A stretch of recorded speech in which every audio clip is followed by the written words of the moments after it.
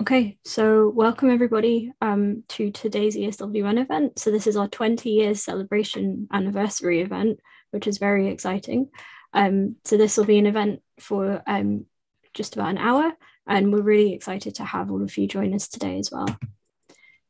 So a quick introduction of what to expect today. So we'll have a very short sort of event overview and introductions, followed by a friendly conversation with the group of the co-founders of ESWN, which will be about 20 minutes, followed by some breakout sessions for networking, and then we'll close on the hour.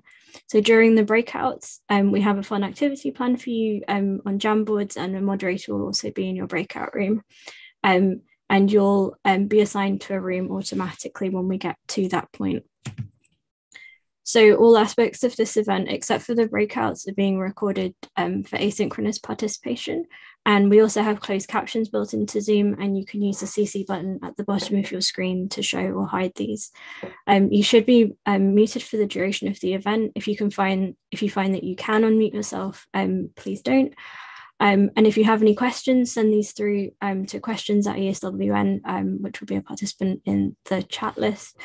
And remember to share your thoughts in the chat as the event progresses. Like, we're not all together, this is virtual, so we'd really like this to be as interactive as possible. If you have any tech issues, also send these through to questions@ESWN via the chat. Please also remember to abide by our code of conduct. So remember to make this a respectful, inclusive ESWN event, to follow all of the aspects of our vision and mission, show respect to other participants, and remember to be inclusive as well. So now a little bit of intro to the Earth Science Women's Network, if you're new to ESWN and have joined us today. So ESWN is a 501c3 nonprofit organization dedicated to increasing diversity across the geosciences, with an emphasis on creating and supporting a nurturing community, working for cultural change to eliminate barriers to a diverse scientific workforce, and empowering scientists through professional development.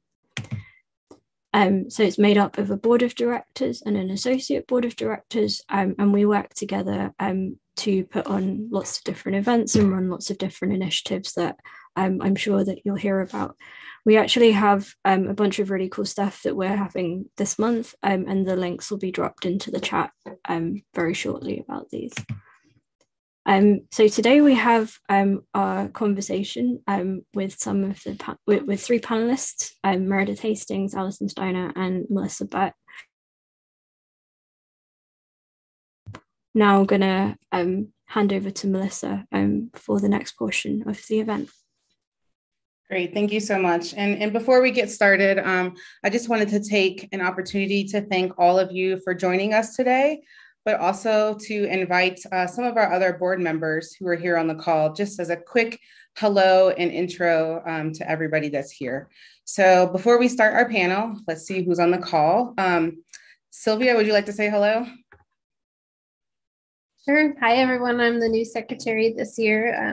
I'm a professor of aquatic biogeochemistry at Wright State University in Dayton, Ohio.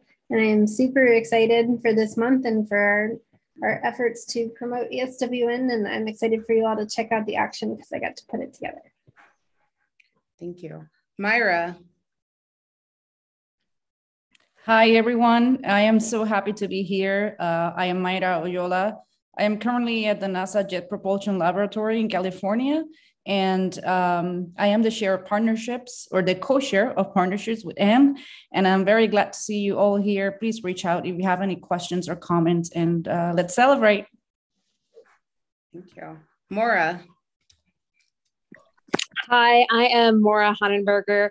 I'm an associate professor at Salt Lake Community College in Utah and the chair of communications. Thanks all for being here today. Great, thank you. Corrine. Hi, everyone. I'm Corinne Arden-Dreyer. I'm assistant professor at Texas Tech University, and I'm co-chairing the event with Rima. Rima, you heard her voice, but she didn't introduce herself, so. Sure. So hi, my name is Rima. I am co-chair of member events with Corinne, who just introduced herself. And currently work in the world of UK research councils, but I'm a foraminifer geochemist by training. Thank you. And we also have Christine, but I don't think that she can come off of mute at this moment. So Christine Wiedemeyer is our treasurer for Earth Science Women's Network.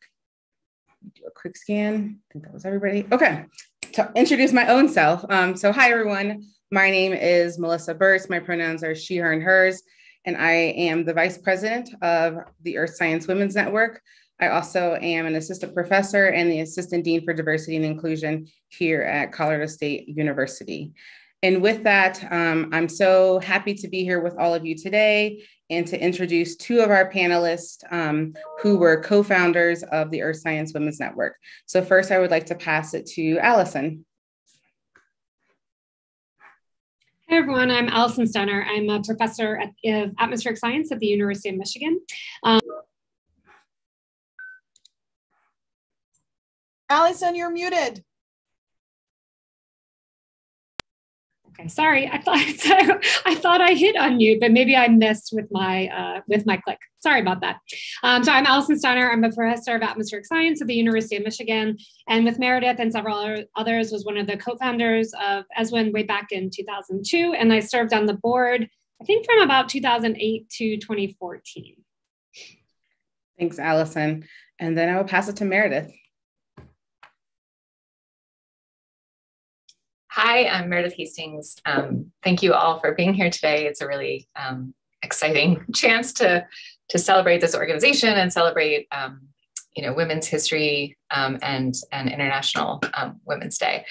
I'm Meredith Hastings. I currently serve as president of the Earth Science Women's Network and have been around since the beginning. And I am a professor at Brown University in the Department of Earth, Environmental, and Planetary Sciences. Great. Okay. So as you heard in our start when we began today, we're going to keep this kind of like a friendly conversation. And I really wanted to take this time just to ask Allison and Meredith a few questions. So I just popped on the slide here, a photo from 2002. So I guess that was obviously 20 years ago. And we see Allison, we see Becky, Tracy, Meredith, Arlene, and Amanda all pictured here. And so I wanted to ask both Allison and Meredith, what was it like at this moment when you all were taking this photo? What was the scene like? Where were you? What was going on? What was running through your heads at that time? I don't know who wants to chime in first. You're both smiling, so it was great. Well, I'm wondering if we're going to say the same thing if we remember it the same way. Right. So Tracy, so at this point, everybody was kind of, I guess, mostly except me, because I was still in graduate school, but most everybody else was about to graduate or had just graduated and were at transition points in their careers. We were all in Washington, D.C. for an American Geophysical Union meeting, which is when the AGU for many years had 2 meetings a year, fall and spring. So this was the spring AGU meeting. And how we ended up there was that Tracy and I had the year before attended our first AGU meeting together. And she was a graduate student at the time in Princeton and in the Geophysical Fluid Dynamics, the joint program that they have with the Geophysical Fluid Dynamics Lab. And I was working as a technical assistant in a gap year between undergrad and graduate school. And so we had become fast friends and we went to our first AGU meeting together. And because we were together, I think we did a lot more things at the meeting and participated in a lot of events at the meeting that we probably wouldn't have as a single person, not knowing anybody else at the meeting, since it was our first experience of that. And we ended up going to the Atmospheric Sciences Luncheon, which at the time was not very well attended. And it was all these big names in the field, but all of these older white guys were at this luncheon. And it really was that feeling of when we walked in, it was like the record stopped playing and everybody turned and looked at Tracy and if I had been alone, I would have just walked right out of the room and been like, oh, I'm in the wrong place. But because Tracy and I were together, we were like, all right, let's go get our sandwiches and sit down with everybody else. So we're talking to, these, older guys in the field who were all very prominent, established, people I was reading their papers in my classes. And they started chatting us up and they were asking us all these questions about how to get younger people involved, more involved in AGU and more involved in AGU events. And they told us about how like special sessions can be submitted by anyone. And we had no idea that was true. Like we thought, you know, it was a very different process. So we got excited about that idea and we actually submitted a special session. So that brings us back now to this, you know, following year at the spring AGU meeting. And Tracy and I were organizers. I think Arlene and Amanda might have also helped with that. And we were co-organizers of this special session at the spring AGU. And then all the other women you saw pictured in that picture were attending the meeting and came by. We had a reception at the end of and the session was about like looking at policy driven versus policy relevant research in atmospheric sciences. And so, because the meeting was in DC, it was such a great opportunity to actually bring in outside speakers who were in the policy arena. So we had this great day, we had this reception and all of those women attended. And then I think, and we went to dinner together, and that was kind of where we decided to actually formalize into some sort of group. But I'm going to turn it over to Allison, because I would love Allison to tell the story of how she met Tracy and I. Yeah, so I would say I was trying to get my dates straight in this also. So this was the spring 2002. And so, yeah, I'd submitted a session because Tracy and Meredith had told me they were running this session. And so I was like, well, I'm going to submit an abstract to that session. And so I did, and I gave a talk there. And I think it was maybe the spring meeting prior to that. It was either, let's see, no, it must have been like 1999 or 2000, maybe, I think. So I was still a graduate student in 2002 also. And so I had been at another spring meeting. I had an advisor in a research group that was very like, let's say, I'll generously say like hands off. And so I was just like, well, can I go to a meeting? Because I didn't really know what I was doing. And so I went to the spring AGU meeting, which was in Boston, which must have been like 2000, I think, or 99. Anyway, something like that. And so I was by myself at that meeting and I didn't know anybody. And I kept seeing these two women at the same sessions that I would go to. And not knowing anybody else, I just started following them around to whatever sessions they were going to. And then eventually like introduced myself. And that was how a lot of us met. And like Meredith said, because we were all sort of roughly in a similar career stage, like, you know, within plus or minus a couple of years, we started an email group back when like having an email group list was kind of unusual. And so it started from there. But yeah, I remember we went out to dinner and that picture was taken after dinner. And we were hatching big plans, I think. Cool. So you both mentioned kind of the idea of having the importance of a buddy. Now, I know I wasn't in that photo in 2002. I don't even know where I was in 2002, somewhere. But I think about my first time with ESWN, and it also was at an AGU meeting. And there was the restaurant that was across from Moscone. What is it called? Jillian's? Maybe Jillian's. I remember someone saying, oh, you should totally go to this reception. It'll be a lot of fun. And I was like, I cannot walk into this place by myself. Like, even if it was a bunch of women, I still was too scared to like walk into the room and be like, hey, this is what I do. So I called one of my friends and I was like, we should go to this together because like, I just need someone to like walk into that space with so I could feel, I don't know, comfortable. Maybe I'm too introverted. I don't know what it is, but I will say that was like one of the experiences that kind of really changed my perspective and really thinking about my connections in the field, because I like walked into this place, walked down past those pool tables that were in the room. And I just feel like people just kind of gravitated towards me. Right. And so I knew that this was kind of the start of something, maybe the start of like lots of different friendships, but also lots of different professional people who could really help one connect me, but also be that supporting group that many of us needed right at those times. So I know you all didn't say, you all were part of that picture in the beginning that brought you into that space, but in hearing from some of the other co-founders, I think they all had these very similar memories of, what that moment felt like and why you really wanted to kind of catalyze and come together and really build something, right? And I'm sure really it's not surprising at all because any woman can do anything, but to really see how much we've grown and really fostered over the years is just really, really amazing to think about. That's awesome. And I don't think we ever saw like what this organization, ended up turning into. And, there were 6 or 8 of us at that dinner and And from there, we, would meet people and say, if you think that somebody would enjoy having lunch with us, like add her to the list. And so it just grew and grew and grew by word of mouth. And I mean, for many years, it was doubling every year. I mean, just the number of women who were on the list. And I think that grassroots effort and that kind of personal, the fact that somebody said, hey, Melissa, you should come to this, meant that you at least hopefully knew at least one other person when you joined the network.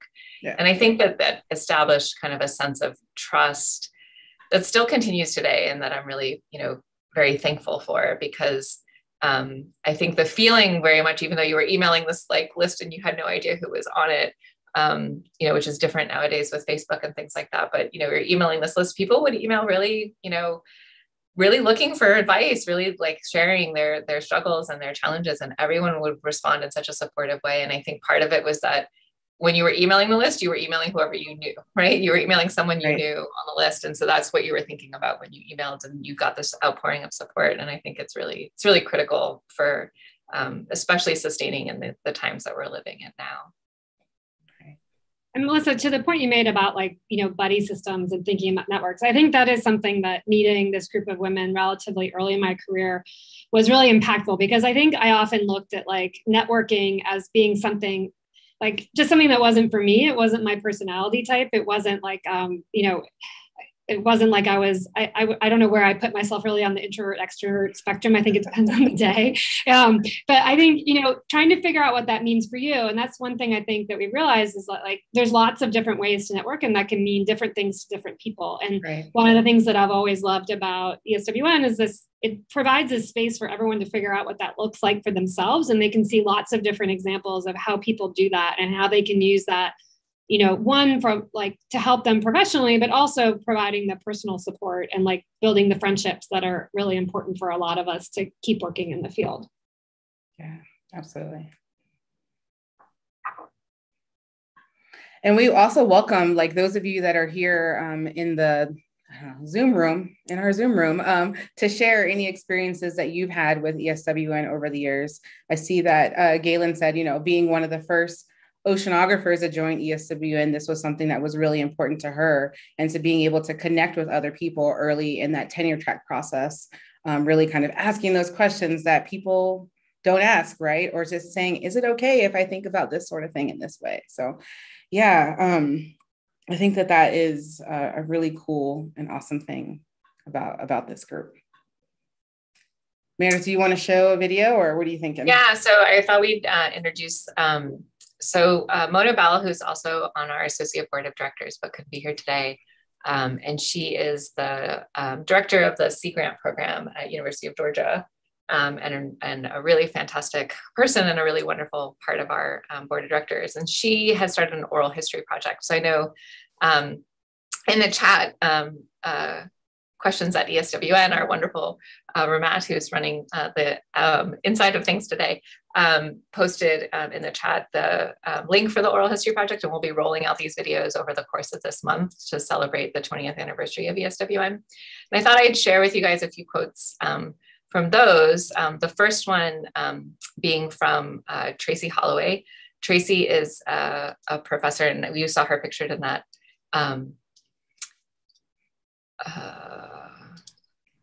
in that photo, yes. Yeah, sorry. I clicked on share screen and like things went a little crazy. So you saw Tracy in that photo, and she was one of the co-founders of ESWN in the beginning, and has moved on to lots of great other things and started Science-a-thon and such. So I am going to share, I hope, if this will work. I planned to join you guys on my laptop today and had everything lined up, and then my charger isn't working. So I need to allow, hang on, I just need to allow Zoom access. Okay, I think that's gonna work. Sorry about that. So I wasn't planning to use my computer. You'd think nowadays we'd get this all right, All right, sorry again, share screen. Okay, now it's working. All right, so I wanted to start with a quote from Tracy about what she's most proud of given the 20th anniversary. And again, you'll start with seeing Mona Bell asking Tracy this question. Hopefully this will work. Resource. So in light of ESWN's 20th anniversary this year, is there something that you're particularly proud of? Honestly, to me, what I'm proudest of is the impact we've had on individual lives. I'm often at meetings and women come up to me and say how they had been feeling very alone in graduate school, but by being connected with the network of advice through ESWN or coming to one of our events, they found the community that was helping them feel like they belonged in science or to overcome a hurdle. Because I think sometimes we encounter a hurdle and we think, oh, that's just me, or maybe I'm not cut out to be a scientist. But then when we see that, no, this is a hurdle that many women are facing, many early career scientists are facing, then first of all, we don't feel so alone. And second of all, we have the resources to deal with it, the solutions, and whether those are personal solutions or systematic changes that we need to make around the way science interacts with early career professionals and work-life balance or access to childcare or, gender equity and racial inclusion. I mean, whatever the issue is, if you think it's just you, then the solution is often, well, maybe I should go do something else. But when you realize that you're part of a community, the community is changing and that you're valued and your voice is valued, to me, that has an enormous impact. And so it's had an impact for me. I'm not sure that I would have stayed in science without ESWN, but it's also, I can tell from anecdote after anecdote and some systematic social science surveys that we've done over the years, really changed the lives of many, many people. And that is what I'm proudest of. Fabulous. Including myself, ESWN definitely did change my life.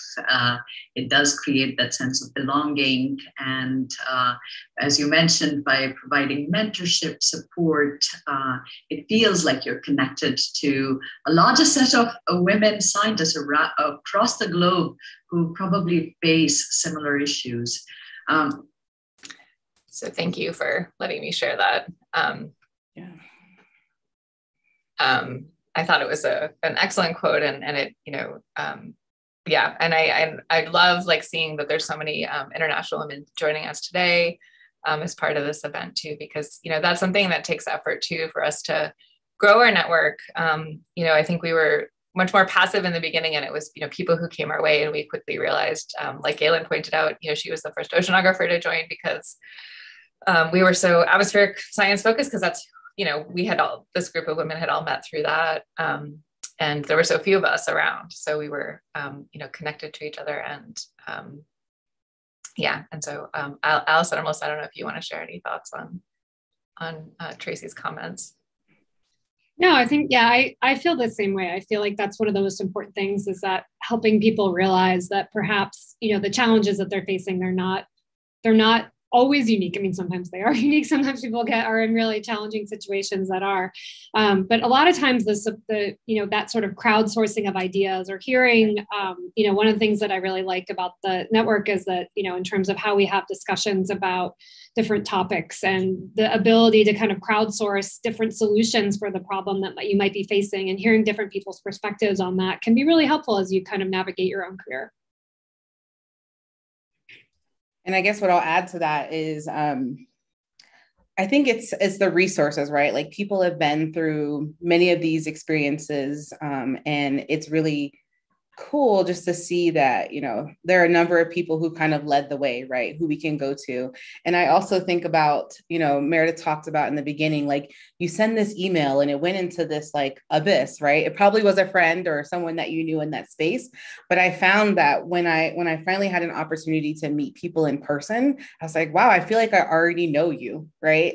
And so I think it was just building that community in a way where oftentimes we just saw these words from people, but really then putting the face to the words and the meaningful connections that really came out of this group has been great.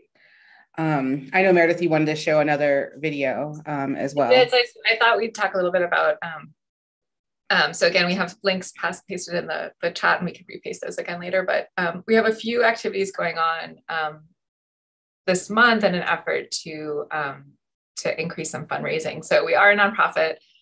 We had a grant for about 4 years from the National Science Foundation that I was the lead PI on when I started at Brown in 2000. I was awarded in 2009. I started in 2008, and so following that NSF support, we formed as a nonprofit to try to keep us nimble and allow us to strategize on the types of activities we wanted to be doing, we wanted to be supporting. And so, you know, a big focus of those activities has been around professional development and supporting, you know, women and diverse individuals and people who identify as women to be successful in their careers. And I think it won't come as a surprise to anyone that we need to redouble our efforts on that front, especially following COVID, and especially following the fact that we lack women of color in so many spaces in the earth sciences. And you know, the earth sciences are so critical to, you know, from everything from energy resources to climate change to, you know, surviving the next storm, right? So we are fundraising.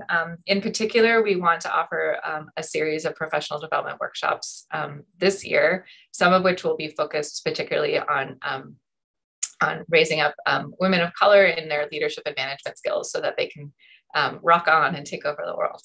So we have a silent auction and a raffle ticket experience to raffle off some ESWN swag at the end of the month. We have this amazing silent auction where incredible artists and designers and earth scientists have donated all kinds of fun things, particularly if you are into foraminifera, there's some really cool things. And so lastly, you know, I thought we'd just end with one other quote and then move into some breakout rooms that were planned. But I thought we'd end with one more quote from Amanda Stout. So Amanda was also pictured in that picture we showed from the beginning of when ESWN started, and Mona also interviewed Amanda, and I was really particularly struck by her answer to the question of, you know, why give to ESWN? So again, we'll start with Mona, and then Amanda will answer. So why would you encourage anybody to get involved or give to ESWN? Yeah, so I donate to ESWN every year because it's an important cause close to my heart. And I feel for a couple of reasons. One is every penny that you put into ESWN is put to good use. It's, you know, I feel like there are a lot of large NGOs or other groups where they're doing good work. But I know that for ESWN, they bring every little bit of value out of every little piece of money that they are able to get because the members and the leadership are just so passionate about the cause and give so much to it. So I know it is a good investment. And it is, for me, a way to pay forward everything that I've received from my interaction with the group. And, you know, I think that our world faces the most significant environmental challenges that we ever have had to in the next couple decades. And we need a strong, diverse, energetic, confident, scientific community ready to take those challenges on. So from my perspective, it's really important to support groups like ESWN that are helping to build that capacity for us to really tackle the problems we face. Wonderful. And I don't think I mentioned, you know, Amanda has spent most of her post-PhD career in DC working in policy-oriented organizations, and works for the National Academy of Sciences now. So, and that was something that she also talked about in her interview about, you know, changing career paths and moving away from academia, and having support of women around her who were like, that's great. And this is going to be great for you and great for your family. And so, yeah, just another example of, you know, the lives that ESWN has touched. And thank you for the comments in the chat as well.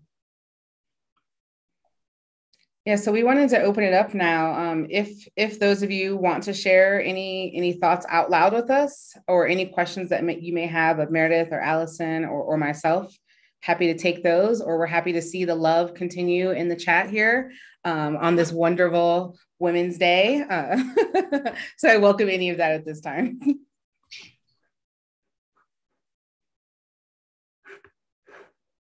Hello. Hi, Hi. my name is Soumya. Yeah, I actually wrote what I wanted to say, but I just also wanted to add that, you know, ESWN has given me, I have been able to, like, I was fortunate to attend many AGU sessions, like in person and online, but this whole, I come from India, and I was lucky to work with Jen Murphy also. So, you know, these strong women, when I see from North America, it just really amazed me how, you know, I always, when I saw this group of amazing scientists, I always, you know, wanted to have that kind of team or like a group of people in future. Of course, you know, we are building that team. So yeah, just wanted to say thank you, because it's always motivate me a lot when I see everyone working so closely and encouraging each other. Thank you. Thank you, Soumya. Thank you. Nice to see you. Thanks. All right. Agreed. Thank you, Benta. So true. Okay. So we're going to move into breakouts just for a little bit, just to have conversations with all of you that are here in this room. So it's not just the three of us talking on this call.